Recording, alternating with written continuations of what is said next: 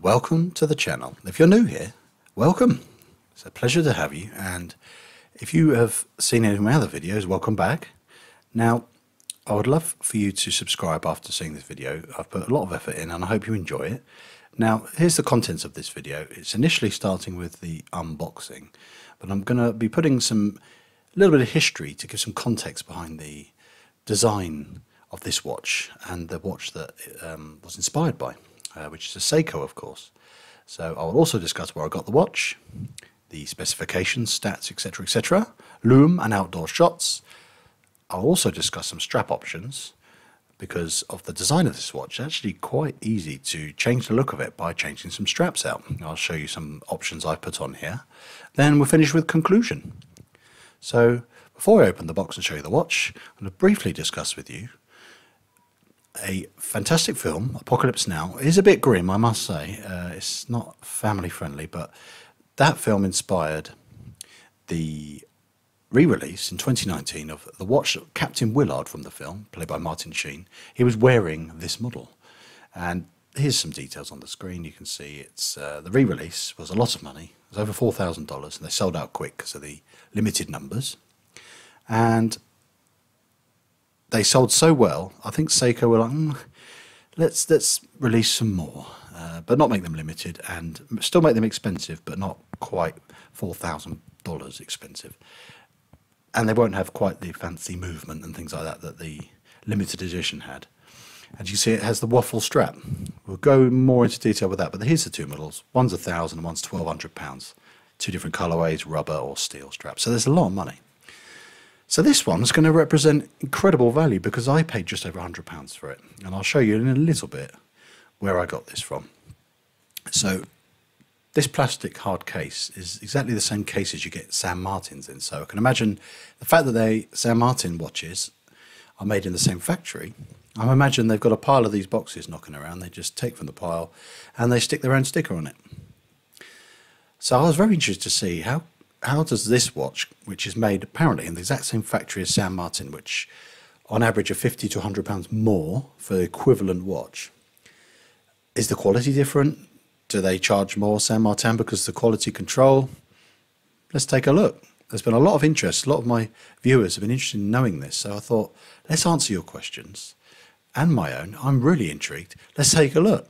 So first impressions from taking out of its little plastic bag, which I definitely were going to reuse for something else one day, and reuse of the knife again, excellent. And then take the tag off, which is always a pain in the butt. But I do like their logo. It's a bit fussy, but I think at least it's relevant to the fact that this is a steel watch and it's for diving, 200-meter watch. Rubber strap feels quite nice. I've seen better, but it's actually pretty decent. It's very soft, very supple. Now I'm thinking, oh, here we go, plastic again. How are we going to get this off? It was easy on this because if you get a metal bracelet watch, they really go to town in wrapping them up, the bracelet and everything, and it's all very difficult. It's a hell of a mess. But this was, as you can see, nice and easy. First pop is that gorgeous blue tinted AR coating. Now, it's not a deal breaker. I think it's a little bit strong a colour, to be honest. I think they could have just put clear on there, but I think Steeldive like to put strong AR coating on. Now, a kind viewer said from a previous video where I was bending my nails, trying to get that blue sticker off, just a bit of sellotape. I thought I was clever, but just shows that you can miss the easiest trick, and people will kindly help you out. So now we've got that blue sticker off, you can see the lovely sun crown. Very nice, got the logo on there. And I thought, wow, let's see the back. They've done a good job there as well. Lovely finish on there. You've got a real mixture of details on there. They've done a lovely job getting that logo on the back. They could have not bothered. I've got two San Martins and neither of them have got anything going on the back. This is beautiful. Really is. And the finishing's good. You've got the contrast between the brushing, which is all lovely and uniform, and you've got a mixture of the polishing in there as well with the screw down case back. And then the transition from the polished sides to the brushed top and bottom is really smooth. There's no over polish or over brushing anywhere that I could find. Everything fit and finish wise is exceptionally good. I'm really, really impressed. Really good start. And I thought, okay, let's get straight in with the tactile things. Bezel, I couldn't resist.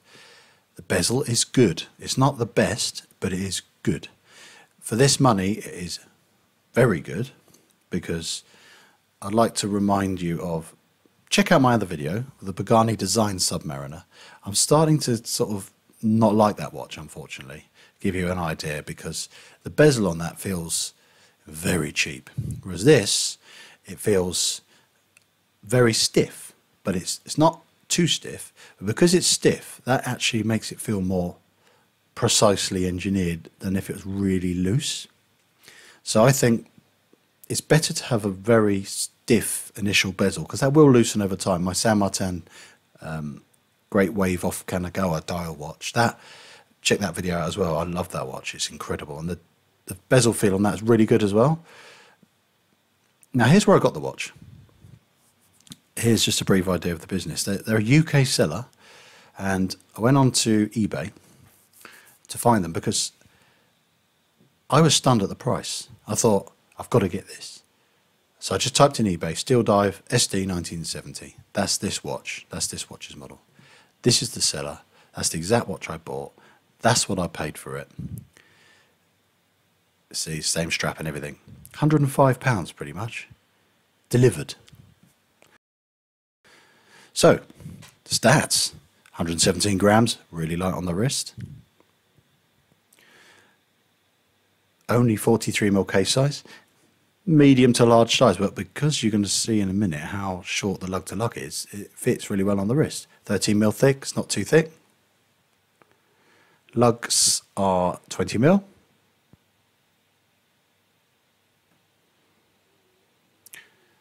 Now the glass diameter is about 30mm, which is, it's a decent size. As you can see there, the lug to lug's about 46, 47. The good thing about shorter lug length, measurement you got there, is if it's a bit shorter, even though it's a wide watch, it sits really well because it's well balanced on the wrist. Because some watches are really long, lug to lug, and that can make them sort of look a bit awkward on the wrist. But this, it's got a lovely case-shaped design, and it really fits comfortably on the wrist. As soon as I put this on, I was very impressed with the comfort. Beautiful sapphire glass, sits perfectly in the case, catches the light really well. Here I'm just examining all the edges. They're so smooth, they're really well done. I'm really so impressed. I mean, my initial impressions, I was blown away. The fact, I just got to remember, this was just over £100. This is £25 more than the Pagani design, which is huge a following as they have. They have quality control issues, they do, but this doesn't. I'm struggling. I really want your help, guys. If you can spot anything that I've missed, because obviously I'm starstruck by this beauty. Is there anything I'm missing that is... Bear in mind, this is a £105 watch. This is a lot less than a crappy dress watch from a fashion brand, you know, where they put a huge markup. This is a high-spec, beautiful watch. Ceramic bezel. Solid stainless steel. Polishing, everything. It's beautiful. And the loom, you've got BGW9 on the bezel, which is blue. It doesn't quite show on this, my camera doesn't pick out the blues so well. But then you've got green loom on the indices and the hands. Beautiful, really stands out, it's strong. If you come out from being in the sunshine and then walk into somewhere slightly shady, your watch is popping. And that really draws your eye. And then when you're out in the sunshine, you've got the pop from the gorgeous AR coating and all the well-polished aspects. It's gorgeous. It really does catch your light so well. I'm so happy with the way this watch looks in the light and in the dark.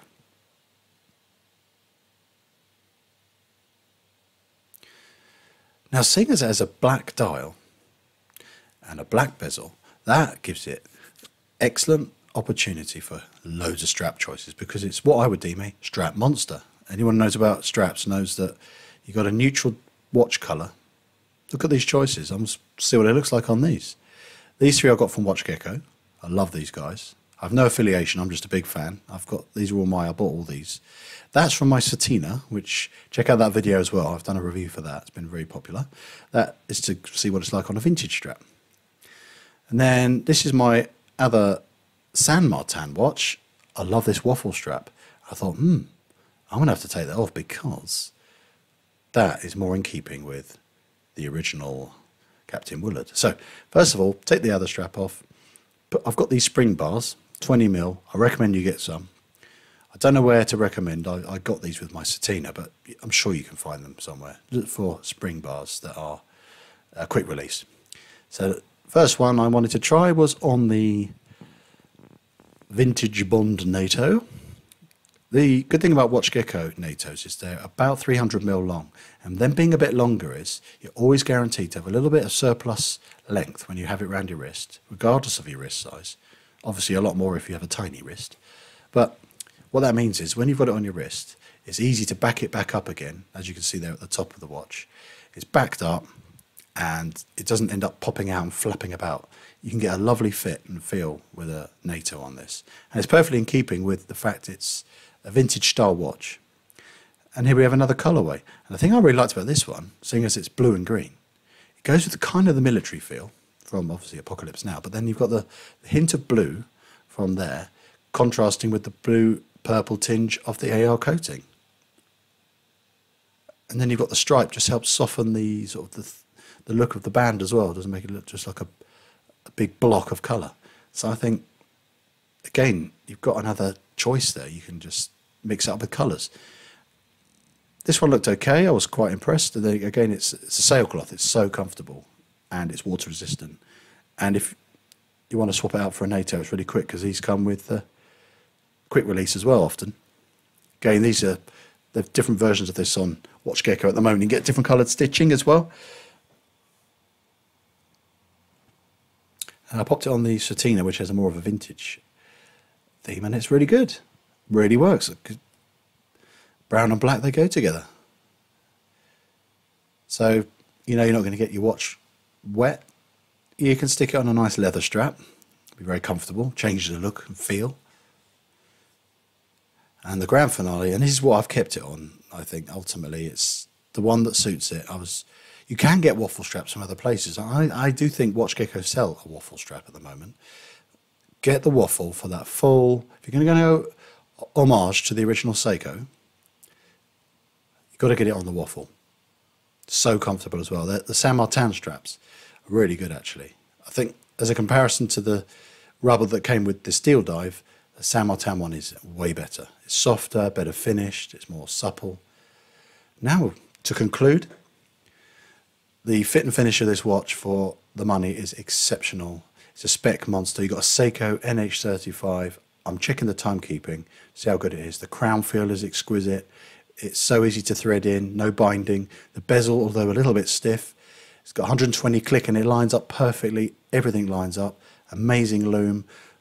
You could keep it on the standard rubber and still be very happy. It's very comfortable and supple and decent finishing. Shame that buckle isn't signed. That would have been quite nice. But the details underneath the watch are beautiful.